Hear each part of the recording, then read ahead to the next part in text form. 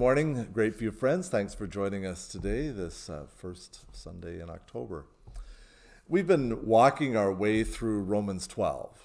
We first of all talked about God's grace and mercy, which required that we offer our whole selves back to God as a grateful act of worship. Part of that offering of our whole selves means that we are called to resist the patterns of this world that take us away or call us to worship those things, many other things other than God. And we've been transformed by the renewing of our minds, replacing old patterns and ways of thinking with new ones that are centered around Jesus. Then we're reminded that Paul is not just talking pie in the sky spirituality here.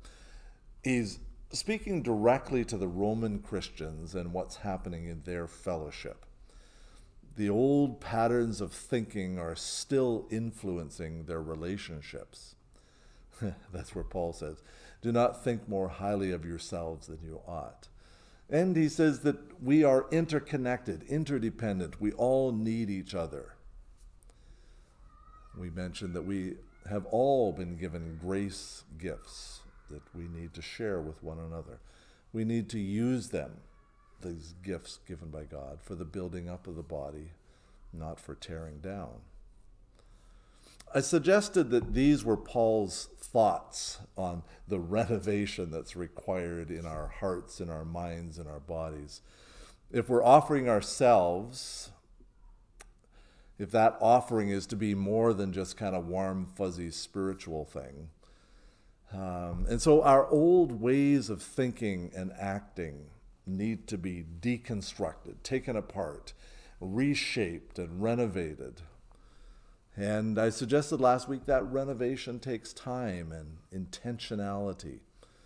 And we will resist the things that God wants to shift and change in our lives. We don't like the change that God wants to do in us. But let's remember for a moment who Paul's writing to. The Christians in Rome, these Jewish and Roman believers, these two ethnic communities in their churches there in Rome have been struggling amongst themselves about who's more mature, who's the stronger Christian, who's the weaker Christian. That's the nature of the conflict that Paul's responding to. And so Paul has just spent the first 11 chapters of Romans spelling out how, in the end, these Jewish and Roman believers are all on the same level ground before the cross because of God's grace and mercy. And here in chapter 12, Paul is saying, okay, now let's get to the stuff that really matters. Are you prepared to offer yourselves wholly to God in grateful worship and to one another as brothers and sisters in Christ? Last week at the end of my message, I read these next verses. Love must be sincere. Hate what is evil. Cling to what is good. Be devoted to one another in love. Honor one another above yourselves. That genuine or sincere love, as Paul calls it, it's not a one-time achievement. Something we have to pay attention to day in and day out. Paul is concerned that the Roman problem, he's just spent 11 chapters telling them about what the issues are, but he's concerned that that same problem is going to keep poking its head up again and again and again. Yes, we've had our great worship time. We've offered ourselves to God. We share our gifts with one another. We renew our minds and put aside these inferior, superior spirituality, thoughts, and habits. We're doing pretty good. And then next week they just pop up again. Paul says we need genuine or sincere love. Not a two-faced love that says this thing one thing a day and this another. Not a mixed message, but true, genuine love. But that urging to sincere love is not the end of what he wants to say. In fact, this here is the whole paragraph, and Paul gives some specific direction for how we exercise this love. So, love must be sincere, hate what is evil, cling to what's good, be devoted to one another in love, honor one another above yourselves. And then he carries on. Never be lacking in zeal, but keep your spiritual fervor serving the Lord. Be joyful in hope, patient in affliction, faithful in prayer, share with the Lord's people who are in need, practice hospitality. So that's the complete paragraph. That's Paul's complete thought. And so he's connecting love and honoring one another together with spiritual fervor or vitality. If you want to demonstrate your real spiritual vitality, your spiritual strength, remember that's what the issue is, who's the stronger? You want to demonstrate your real spiritual strength, then be devoted to one another. This is serving the Lord. The Jewish Christians thought their spiritual heritage gave them higher status amongst the Christians. And the Roman Christians thought that their social standing, this is our hometown, this is our city, gave them high status in the fellowship believers. Paul says, just get off of those things. Forget about that, whose heritage, whose status, etc. Demonstrate your spiritual fervor, your strength, we might say, through your attitudes towards one another. Be joyful. Encourage one another toward hope. Be patient with one another in the midst of struggles or ill health. Don't lift up who's the more spiritual Christian or who's the weaker Christian in times of struggle. Be faithful in prayer for one another. That's a powerful tool for loving one another. Will I pray for this person? Be generous with those in need. Practice hospitality. Welcome those who are different from you into your homes. That's literally what hospitality is. This is sincere love, the outward demonstration of an inner attitude, not an outer face and an inner position. It's the two match each other. That's sincerity. A transformed and renewed mind, fully surrendered to God, that will be the home of this sincere love. The last section of chapter 12 here takes a bit of a change of tone. Bless those who persecute you. Bless and do not curse. Rejoice with those who rejoice. Mourn with those who mourn. Live in harmony with one another. Do not be proud, but be willing to associate with people of low position. Do not be conceited. Do not repay anyone evil for evil. Be careful to do what is right in the eyes of everyone. If it is possible, as far as it depends on you, live at peace with everyone. Do not take revenge, my dear friends, but leave room for God's wrath. For it is written, it is mine to avenge, I will repay, says the Lord. On the contrary, if your enemy is hungry, feed him. If he's thirsty, give him something to drink. In doing this, you'll heap burning coals on his head. Do not be overcome by evil, but overcome evil with good. That's how Paul ends this thought that starts with, offer yourselves fully. For the most part, it's pretty easy to demonstrate love when things are going well. That's not how we live all the time. We don't live in a perfect world. And that's certainly the case in Rome as Paul is writing this letter.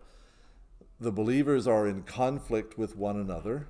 They've had this experience of the Emperor Claudius throwing them out of the city of Rome. Many of the Jewish Christians had to leave Rome. And so this is a place of turmoil, and some of it has to do with this conflict amongst themselves. And so these verses here now encourage us to keep extending love in times of conflict, when there's enemies and victims and people who persecute you, in times of disagreement, even when people have a campaign against you, keep extending love. So today, as I'm recording this, is actually Friday, September 30th, and this is our National Day for Truth and Reconciliation here in Canada. I'm wearing my orange shirt here. A day to honor the lost children and survivors of the residential schools and their families. It's a day to acknowledge and better understand the history and the harms that have been done to our First Nations peoples, and to engage in actions that bring truth and reconciliation to the forefront. So as I was preparing my message this week, I was thinking of the ways the Christians in Rome were describing each other as weaker or stronger in the faith.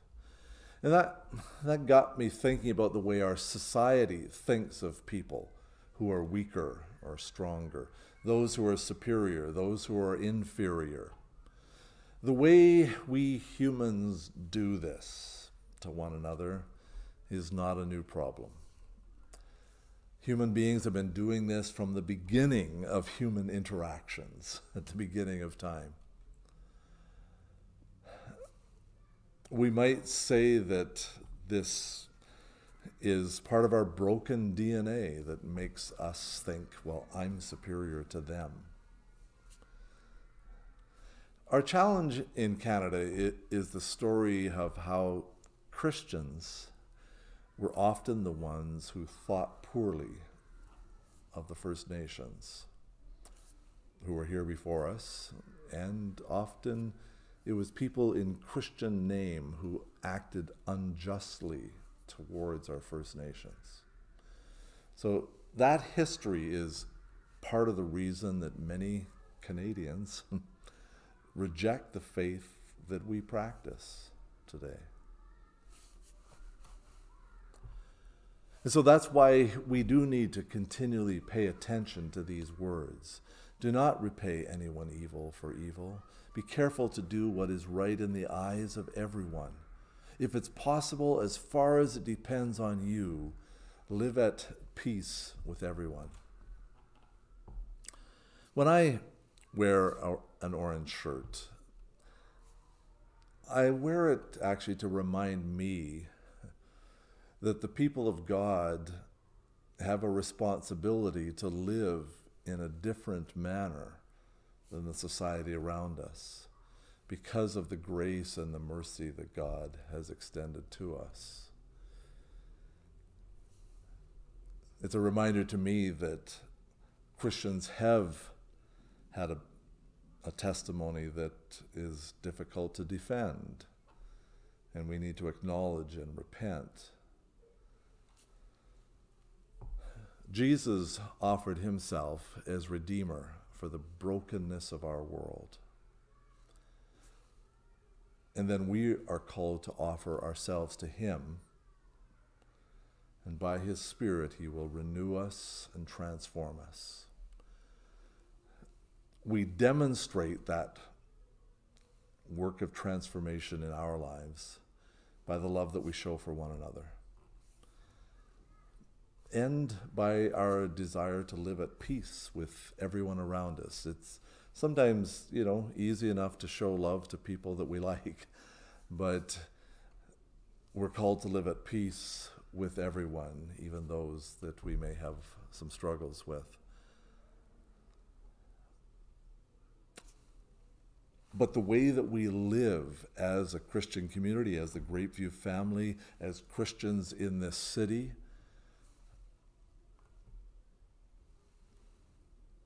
that is our testimony. That's the story of faith, the story of who Jesus is, what he's done in our lives.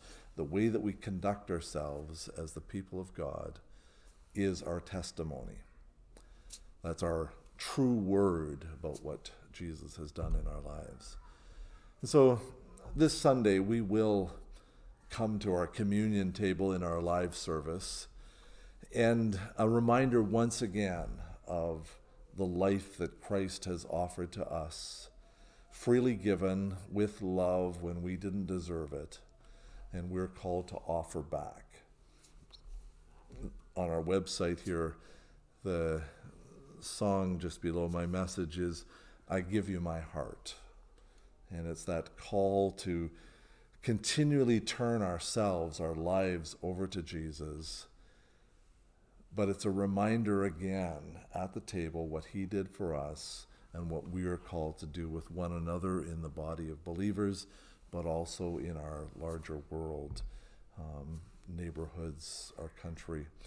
And so I trust this week that as you walk with the Lord Jesus, as the Spirit gives direction to your life day by day, that this call to set aside our us and them, thinking superior of, thinking that I'm weaker than, to put those aside, we are all on the same ground before the cross of Jesus Christ. Let's take a hold of that as then we offer love that's been demonstrated to us back to those around us. The Lord be with you, friends. Have a good week. We'll talk again.